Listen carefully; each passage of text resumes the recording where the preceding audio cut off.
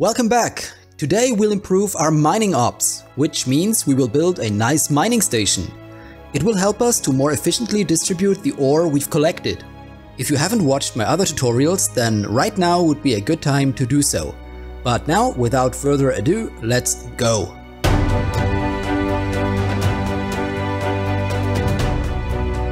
We're back at the Reach, and as you might remember, our inexperienced miners are too stupid to use jump gates. As a result, they can't sell the ore they've mined, which is a problem we need to address.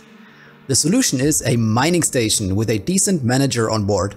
You'll see how this will fix our problem later in the video, so let's build the station first. To build a station, you first need to claim some space. Look for a patch of space in a direct line of flight from the jump gate, so approaching ships don't have to stop and turn. Like around here. In our specific case, we also want to be in a good position relative to the hull parts factory. We'll need convenient access to them later when we further expand our presence here in the Reach. Let's claim a plot. To do this, click on the plot tool on the left and select where you want to put your station. The closer you are to critical infrastructure like gates and highways, the pricier the plot becomes, as you can see. Our desired plot is further away though, so we get the cheapest price. Standard plot size is enough for now. You also can always extend a plot later on. Don't forget to pay for it or you'll be targeted by system security. There we go, here's our new property. Give it a unique name like Nice Mining Base, so you can find it better in lists and on the map. Right-click on it and select Plan Build. That's the station editor. Here we can place modules to later have them built. Right-click and drag the mouse to rotate the viewport. Sadly, the only module we have right now is a measly standard dock. We at least need some storage for the miners to put their ore in. You can buy them at the given faction's representative. You can find a way to this person pretty easily by just asking a member of the corresponding faction. Open comms, select Where can I find and select Faction Representative. The course will be plotted automatically. We land at the wharf, walk to the office and talk to the representative in charge. Here we can buy modules. To build stations you need a base connection structure, a cross connection and a vertical connection. You also need a dock, which we already have, and storage modules. In our case, we need solid storage. Small is large enough for now. Later, when bigger ships will be docking at your stations, you will need a pier module. But for now, the basic dock will suffice. After we've bought the blueprints, we place some satellites near the most important stations in Argon Prime, where the most traffic occurs.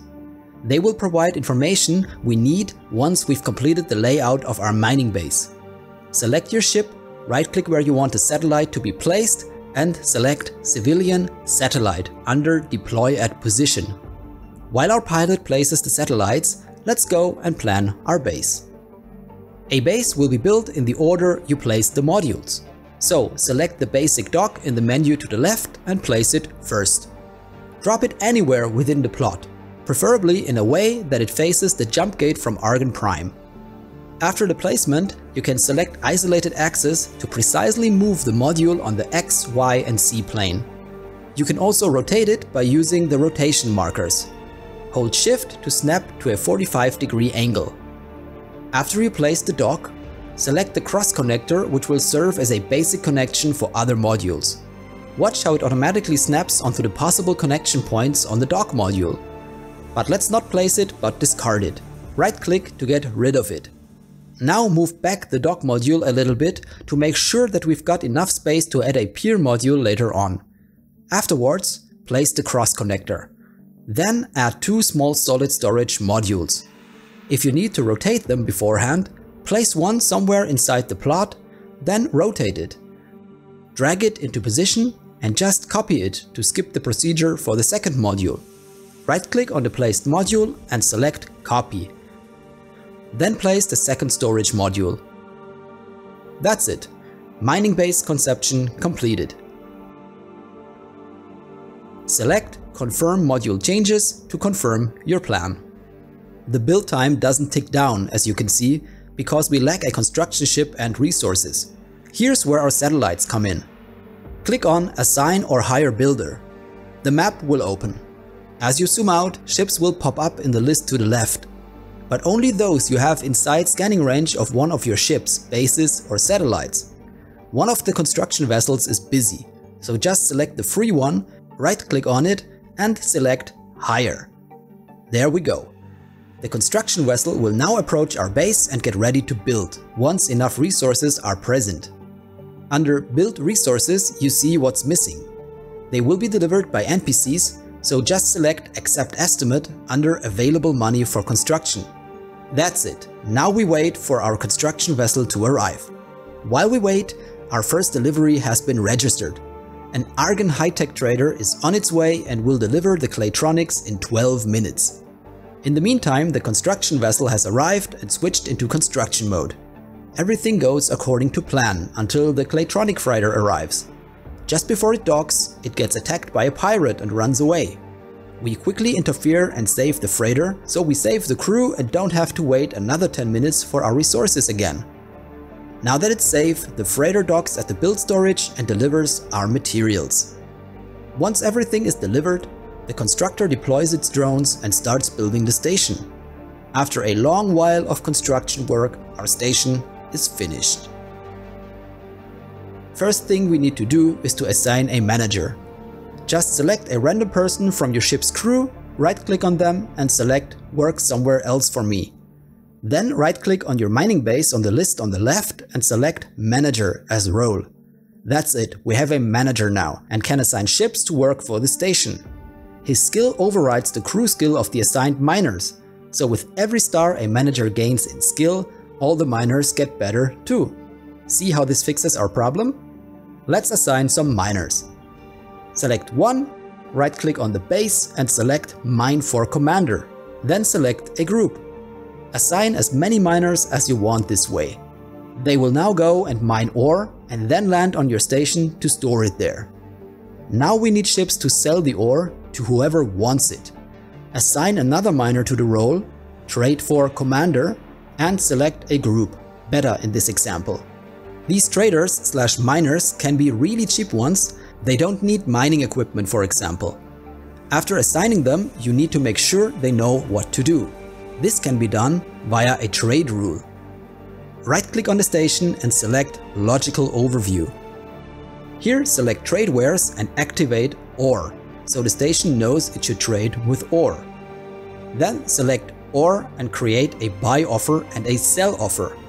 As you can see, the buy offer is unrestricted, which means the station will also buy ore from external sources. But we want it to be only supplied by the miners. Click the pencil to edit the trade rule. Here click the pencil again under Trade Rules to create a new one. We call it Only Buy from Own Ships and then we select Trades and Supply, so we can use the order universally on all our stations. Mark Restrict All Factions, so only your own remains. That's it. Save. The rule is now in place per default. Since we only want to limit supply, but want to sell to everyone, we untick Use Station Setting in the Sell offer and set it to No Restriction. Perfect. That's all we need to do to set up the station. Next up is improving our traders' range. Since our manager has only 1 star, their max travel distance is only 1 gate. But that's easily solved. We fly to the nearby hull part factory where we pay a visit to the local trader. She sells management seminars, we buy both. Now, under the crew tab of our mining station, we can right-click the commander and open comms. Here you find Give Seminar. Well, give him some seminars. First the basic one, then the 1-star management seminar. This boosts the manager up to nearly 3 stars, which enables our traders to travel a distance of 2 gates, which is way better. Sometimes you have to reassign a trader if the changes aren't applied automatically. So that should be it. But it isn't. Our trader isn't trading and he claims there are no trades found in the allowed sectors, which is impossible because the refined goods complex wants to buy ore. The solution is your selling price is too high. Go back to the logical overview and lower it below the buyer's threshold. There we go. Our trader is now loading up with ore and has set a course towards the refined goods complex to sell. Congratulations! You now have a fully automated mining operation. In the next video, we'll expand our mining base into a small industrial complex which will sell several different wares in the end. So make sure to like and subscribe if you don't want to miss this one. Fly safe and see you next time.